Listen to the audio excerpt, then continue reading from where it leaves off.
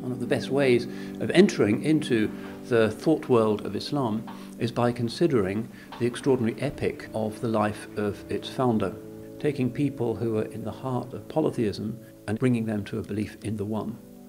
taking them from a belief that there was no higher morality to a belief in higher morality, taking them from no belief really in life after death into a mindset where life after death dominated everything they did.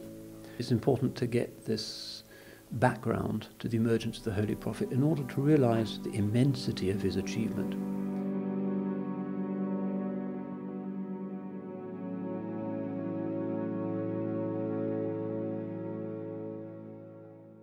Cambridge Muslim College, training the next generation of Muslim thinkers.